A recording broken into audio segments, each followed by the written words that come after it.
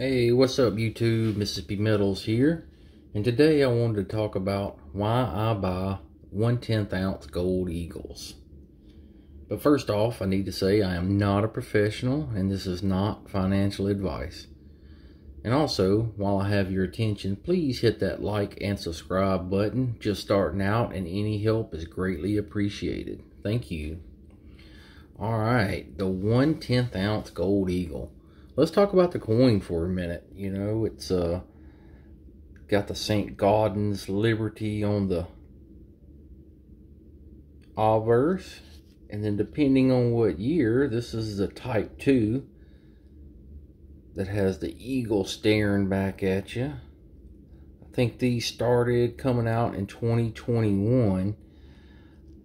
The older styles on the reverse, they're going to have the family of eagles on the back side. Sorry, they're hard to handle. They're surprisingly small, about the size of a dime. I know it's hard to tell in this video, but they are a little small. But another thing about the 1/10, I hear a lot of other YouTubers say this, and I believe it's true. The 1/10 is about as small as you want to get, but still be able to feel the heft, the weight of the gold. And I believe that. Yeah, there are smaller coins. Now, the 1/10 gold eagle is not coming any smaller, but there are smaller coins and bars, but you really just can't feel the weight, the density of the gold until you get to 1/10 of an ounce. You know, these 1/10 ounce eagles, just like their bigger brothers, they're 22 karat gold, which 22 karat is an alloy. Basically, it's 3% silver and 5.33% copper. They weigh in at 0.1091 troy ounces, which would make that a 1/10 of an ounce. They have a face value of $5. Let's see if we can get that to zoom in. Let me try one of these others. Let's see if we can find that $5 face value on here. Let's see. Let's find it. Bear with me, I'm coming. All right, here we go. Let's focus in. Focus in. Maybe we can see that. Yeah. 1/10 of a gold, $5. There we go. We got it. Thanks for bearing with me on that. Again, they are small and slippery. All right, so why do I buy them? That's a good question. For me, it's the price point is one main thing. The price point. Again, they're going to run probably about $220, $250, depending on where you buy them from. And for that price, it really works out for my budget. I know there's some of you guys out there that can buy an ounce or two a month, and that's great. I'm glad for you. For me, a 1/10 ounce a month is really good. Sometimes I get to, you know, come around and get a 1/4 ounce or a half, or, you know, but I try to stick with at least buying a 1/10 ounce of gold a month. And that adds up, it really does. And I know a lot of people say, you know, you have the premiums. Okay, so if you pay $250 and for a 1/10 ounce eagle, and you buy 10 of them, well, what's that? Of course, that's $2,500. Well, you can buy a whole ounce eagle for, you know, I think right now online you can probably buy one for about $1,950, you know, maybe right at $2,000, depending on where you buy it from. You know, that's a big difference there.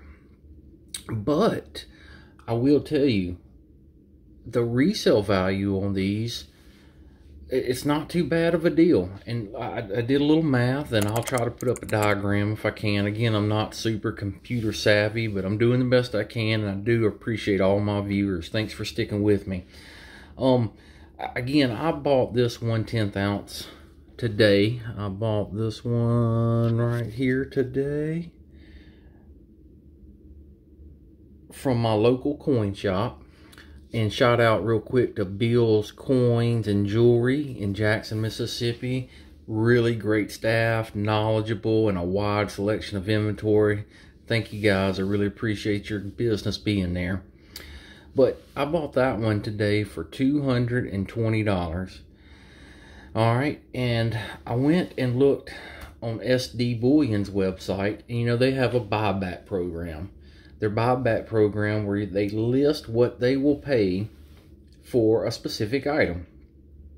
So I happened to go and look up a 1/10 ounce Gold Eagle, and they say they are paying bid price plus $10. All right, so bid price right now is $18.54.10. All right, so you divide that by 10. Well, what do you get? You get $184.70. Okay, plus $10 is $194.70. Okay, all right, so I could sell it back today and only lose $6.30. So that's, I mean, that's really not bad. I could turn around and resell it and only lose $6 in one day.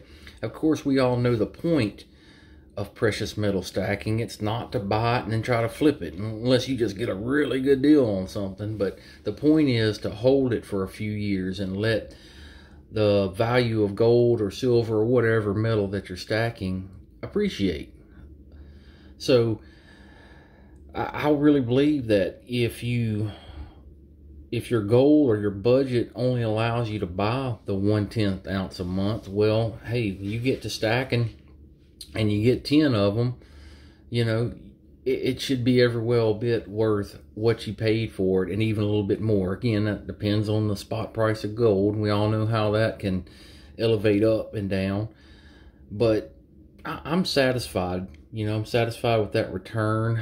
Another way to look at it is, all right, let's say you did want to save up to buy that 1 ounce. Well, again, if you're only putting back, you know, the $200 a month, well, that's going to take you 10 months to save up enough money to buy that 1 ounce. And we've all, again, seen these gold prices. You know, you could, after that 10 months, it's no telling where gold price could be. You may have to save another $1,000 before you're able to buy that 1 ounce Gold Eagle. Well, this way, at least, you know, you're putting something in your stack. And I promise you guys, there's something about stacking gold and silver that just, you know, it helps you be more frugal with your money, helps you save money, and just makes you better with your money, I believe. I've been doing this for a year. I've never really been somebody that was able to save money. Money would burn a hole in my pocket. But doing this, not only do I have a stack of gold and silver that's worth whatever it's worth, but I just also feel like it's made me a more frugal person, where I can really save my pennies and cents, and, you know, because I'm always on the lookout for what I'm going to buy next, and I have a goal set, and that's what I'm looking for. So, you know, stacking silver, gold, precious metals all together, you know, it has a intrinsic value to it. I'm sure a lot of you feel the same way. But, you know, back to these 1/10 ounce Gold Eagles, you know, again,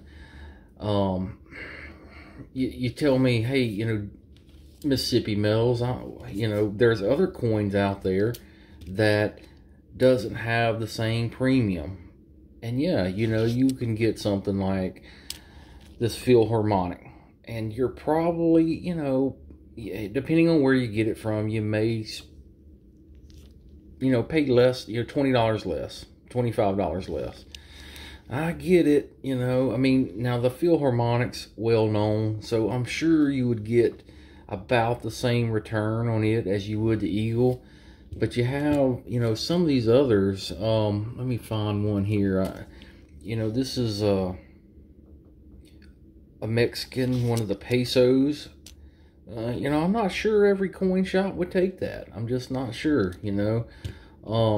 But I know on these American Eagles, they're well sought after, and you will definitely get most of your money back on these guys.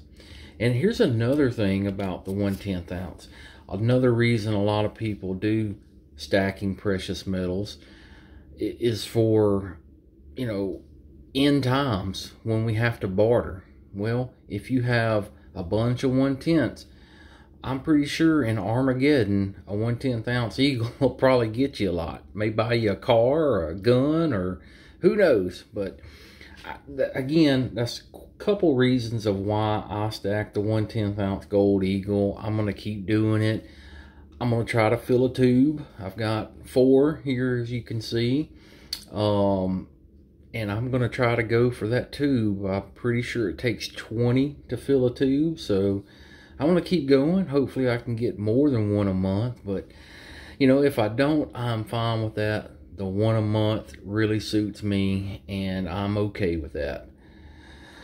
Well, I think that does it. Hopefully this was informative and you guys liked it. I really do appreciate your time. Thank you, and we'll see you next time. Keep on stacking.